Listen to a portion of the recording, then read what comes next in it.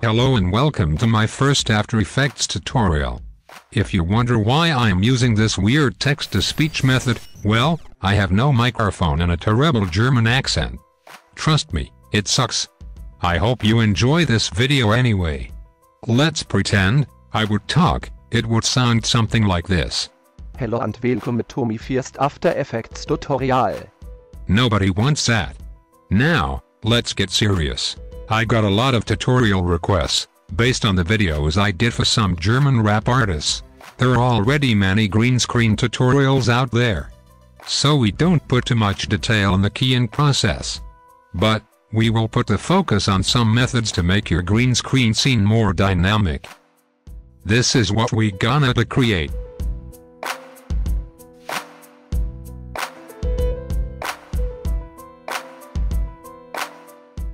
Now, let's start.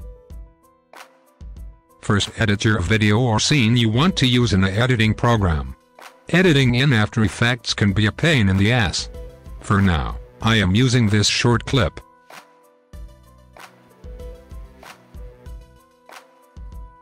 Let's jump into After Effects.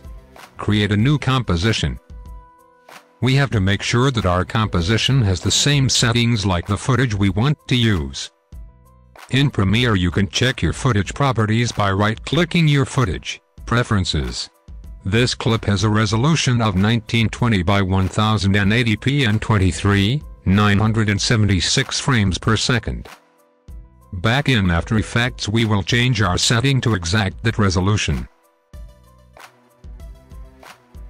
The frame rate is already set to 23,976. Now mark your clip in Premiere and press Ctrl+C.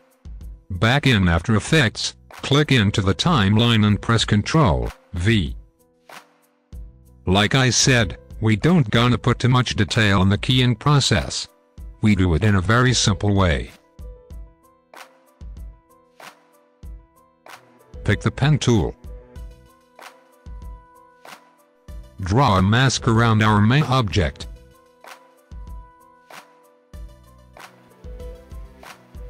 Click the footage and go to Effects.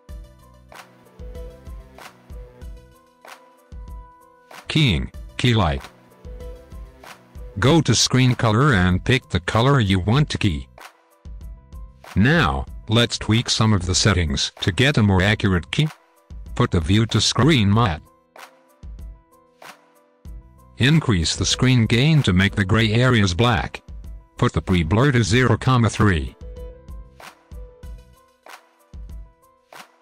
Now we want to get rid of these unclean gray areas. Go to Screen Matte. Increase Clip Black. For Clip White we can push the slider down. Put the screen shrink to about -1. The screen softness to about 0,5. Now get back to View and go to Final Result. All these settings are depending on the green screen footage. Depending on what quality your footage has, you have to experiment around with those settings. Now let's import our background. Put it below our main footage. Before we start to match the color, we want to bring some life into our scene. We don't want it to be so static. Go to Layer and create a new camera. I am choosing 35mm. Turn the video and the background footage to 3D. Now let's push the background into Z-space. Scale it back up. Push Shift to keep the right properties.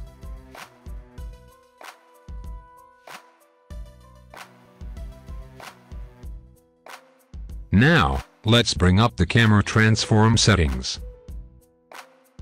Put keyframes for every parameter. With the camera tool we can now move around in 3D space. Push the background even more into Z-space. Find the right position, so that it matches with your actor. Now, go to the end of your clip and make more keyframes. Then, go to the beginning of your clip. Take the camera tool to find a starting point for our camera move. You can get close and even rotate. When you are happy with your starting point, go to the keyframes at the end of your shot. Now you can choose the ending point for your camera move. Don't mind if your object is cuddled out at the bottom. We will put a letterbox on it later to hide it. Now pull the keyframes to the very end of your clip. Now, let's see what we have so far. Cool. Let's get closer at the starting point to get a more visible movement. Okay, now let's match the color. Go to Effects and Presets. Type in Tint. Apply it to your background layer. Put the amount to 50. Now apply it to your green screen layer. Put the amount to 50 as well.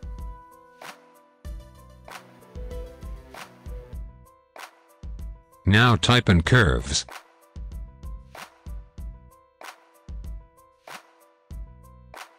You can also find every effect in the Effect tab at the top. Color correction. Curves. Now play around to find the right contrast.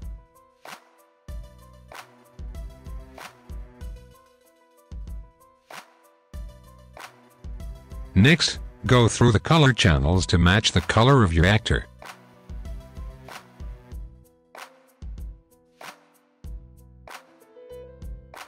Now we are getting somewhere.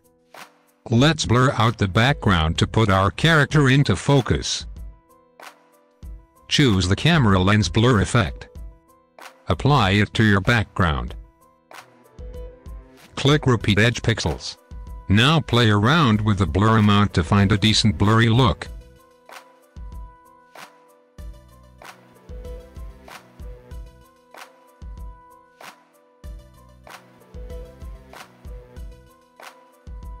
Now, let's bring in some atmosphere to give our scene a more natural, organic touch.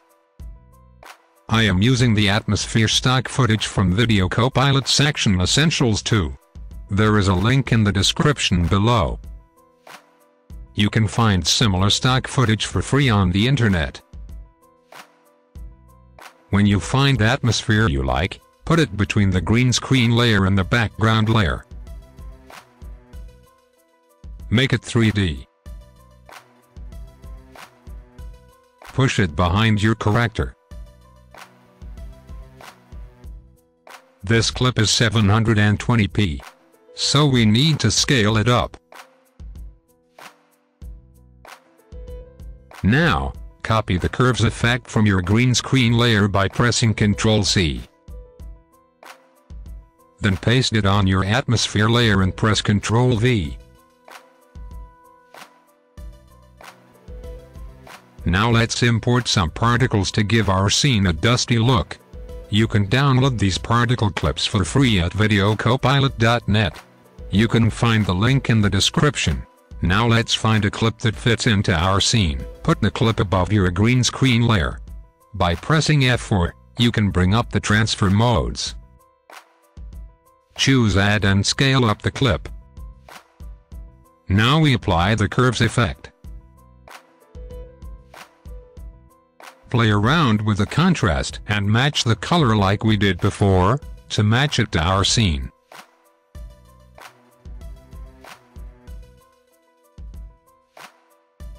Now go to Layer and create a new solid. We name it Flare. Apply optical flares. This is also a plugin from Video Copilot. Choose Add in the transfer mode. Go to Options. You can choose a preset or build your own lens flare.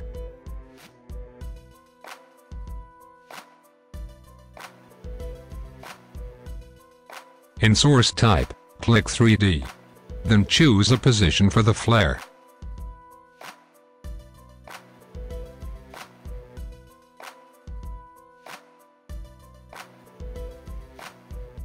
You can adjust the brightness and the scale of the flare.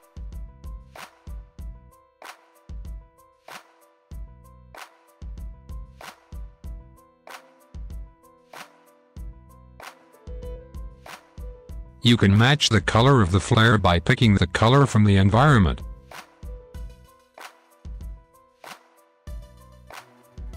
Apply a fast blur. Play around with the flicker settings to bring more dynamic to the flare.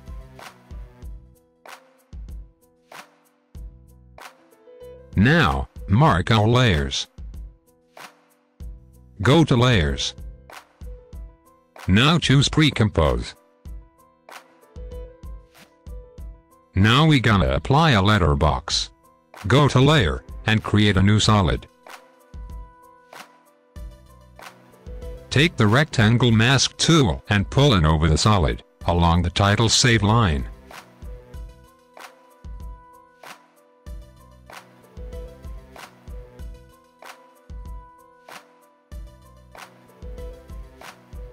Subtract the mask. Now we gonna create an adjustment layer.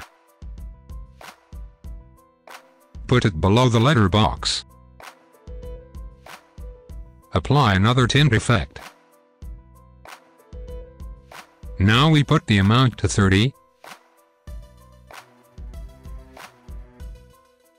Next, we choose levels. Put it on the adjustment layer as well. Play around with the black and white channels to find a good contrast.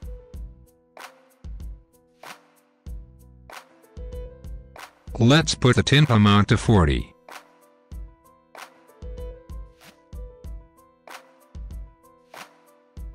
Let's import some glass textures to create a dirty lens look.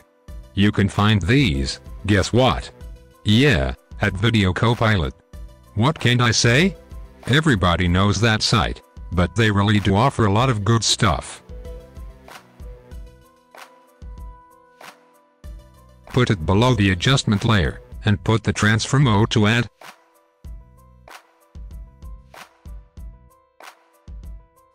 Now bring on the camera lens blur again.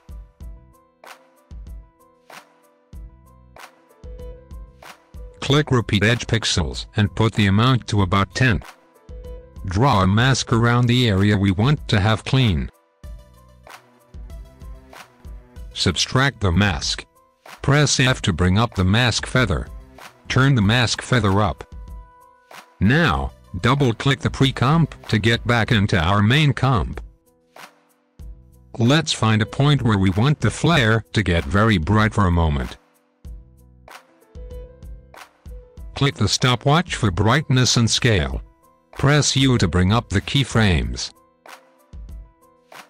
Now go about 2 frames before our keyframes and make another 2 keyframes. Then, put 2 more keyframes a couple of frames behind. Now, get to the keyframes in the middle, and increase the brightness and scale amount. Adjust the keyframes, just as you like. You can add some more lens flare objects. Feel free. Let's bring the opacity of our atmosphere layer down a bit. Press T. Then you can decrease the opacity value.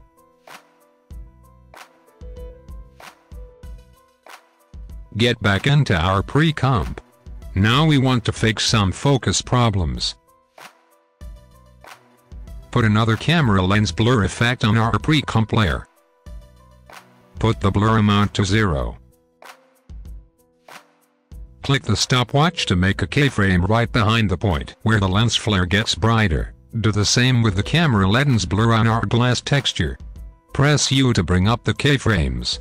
Go forward a couple of frames and put more keyframes. Now change the blur radius for the glass texture to 0. and the radius for the pre-comp layer to about 10. Then go a couple of frames forward in the timeline. Copy the second keyframes by pressing Ctrl+C, and paste them by pressing Ctrl+V. Go more frames forward in the timeline and copy the first keyframes.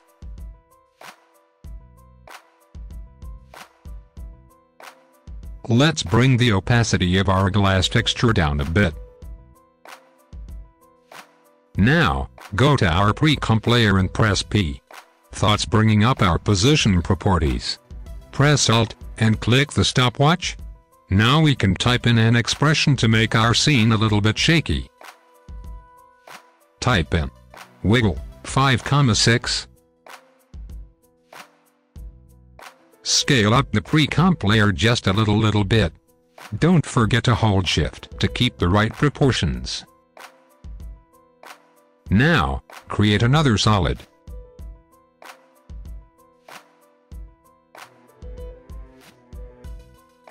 Double-click. Subtract the mask. Press F and bring up the mask feather. With this vignette we are getting a little bit more depth.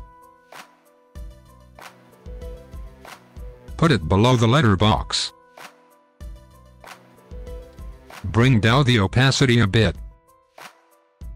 In the main comp, we now can activate the motion blur.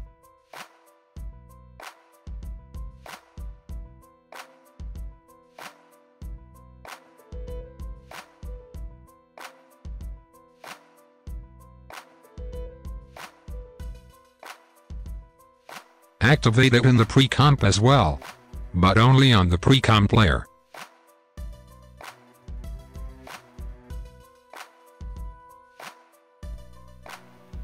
There we go. I hope you find that guide helpful. Take a look at my videos and tell me what you want to learn next. If you liked the tutorial, please comment, subscribe and smack the like button.